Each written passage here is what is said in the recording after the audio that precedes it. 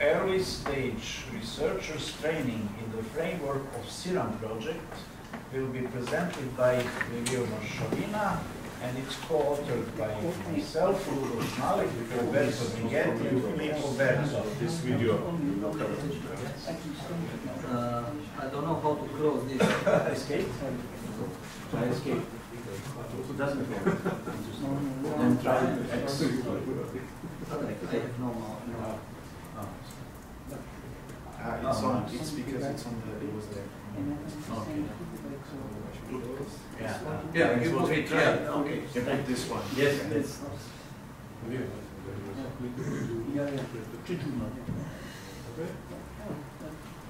So the title was already presented by Aleksandar. So what I would like to show you some activities that we done regarding the early stage researchers in the SIRAMM project. The SIRAMM project comes after SEF conference in Belgrade. We start talking what to do together with Aleksandar, with Roberto Brighenti from Parma, and with Filippo Berto. And we found that call that are coordinating and support actions from Horizon 2020, the widespread program, which gives money to improve the knowledge on east part of Europe. I mean, in countries, it's Portugal, it's also part of this, in countries with low income from research. So we did start writing this project. The project was initially for 36 months, but due to COVID, because most of the activities were mobility activities, we cannot do it. We suspended in 2020 for 6 years and relaunched it in 6 months and relaunched it in October 2022. So the budget is around 800,000 euro, and it starts as a cooperation between TC13, Education and Training, and TC15, Structural Integrity of Additive Manufactured Components. So we come over with this, let's say, title that East European Twinning on Structural Integrity and Durability of Advanced Materials Obtained through Additive Manufacturing. We are 5 partners, 3 from the east of Europe, Politehnica Timișoara, Faculty of Mechanical Engineering, University of Belgrade, the group coordinated by Aleksandar, the Institute of Physics of Materials from Czech Academy of Science, coordinated by Dr. Lubos, Nahlik, University of Parma with Roberto Brighenti and Andrea Spagnoli involved in this project, and Norwegian University of Science and Technology from Norway, group coordinated by Filippo Berto. So we have 3 widening countries and 2 less Western countries in this partnership. So what we want to enhance the scientific and technological capacity on our university and to contribute to increase its fundamental knowledge in the field of additive manufacturing, then to raise the research profile of the leading institution as well as the research profile of staff and young scholars from all 3 widening countries, Romania, Serbia and Czech Republic, and to create a hub of excellence in additive manufacturing in East Europe by engaging with the scientific community, industry, society, and large public. So our project was organized in 5 work packages. 2 work packages were technical, devoted to transfer of knowledge in the additive manufacturing processes and the influence of the parameters on the mechanical properties. The second one was devoted to modeling and optimization on additive manufacturing processes and modeling the behavior of the additive manufacturing components. The third one was the training of young scholars, and I will focus on this today. And then, as always, we have a work package dedicated to communication, dissemination, and exploitation, and the project management. Actually, we scheduled this, but now because of the COVID, so all these things. But the main activities you can see are seminar for students, staff exchange, PhD exchange, workshops, summer schools, which were winter schools, all that we already done. We have scheme of mobilities from Eastern partners or on the Western partners, from Romania to Italy and Norway, from Serbia to Romania to Czech Republic and Norway. So most of these activities are fulfilled. We still have more than 6 months on running the project. So I hope we can fulfill all this. As I mentioned, we have seminar for students, seminar for companies, summer schools, 3 summer schools each year, 1 summer school in one of the East European country.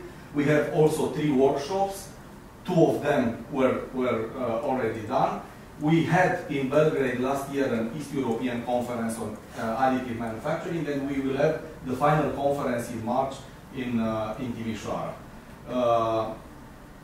We introduced, and it was the first course in additive manufacturing for a master program in Romania. We say this and we implement it because we have this accreditation of the master program and we can fit it in our program. And now our colleagues from Belgrade, they also implemented such a course. It's a regular course for master students. Also we have, I think this is a very important activity, the PhD exchange in this work package. We almost have done more or less. We still have to do some PhD students. In this moment, I have 2 PhD students in Parma and one in Trondheim. So we try to, let's say, recuperate what we lost due to restrictions of the COVID. So what I would like to say, and somehow to pick the idea from Aleksandar. So we organized some summer schools. Summer schools were organized in winter. The first one was very challenging. In 2021 was first one organized in hybrid mode with participants from Romania in our library and from all other partners from different countries.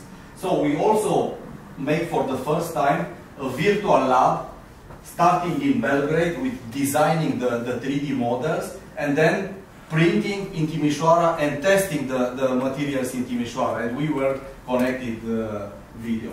We have 11 lectures here, invited lectures for this summer school. I'm not going through all the names. And the second winter school was organized this February, this year, in Brno and online. We have more participants on site now, but we also keep the online, hybrid mode to organize it. What I would like to say, a part of the lectures, we have a presentation for the opportunity for youngers to attract European money, which was delivered by a lady from University of Parma, which helps us to write the project. And also we have a session dedicated to PhD students to present their work, and to others. Also had exam for the students where we give credits. So 3 credits for those who attend at least 70% of the lectures. And if they pass the exam, we give two more credits. In some countries it are important. In Romania doesn't matter for the PhD students these credits, but in other countries like Italy, this was important. So only some numbers here. We have 160 participants for each of these, coming from 21 countries. And in the first and in the second, 28. We have participants from South America, like Colombia, Brazil. We have from Asia, from China, from India. We have from United States.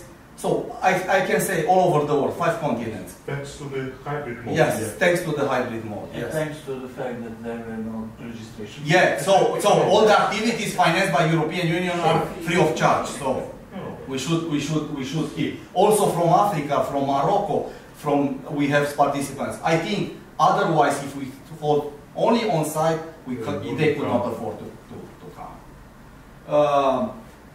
So we make this exam. Unfortunately, very few of them choose to take the exam. 36 and 31 pass in the first winter school. In the second, 38, and the number of those that pass was increasing.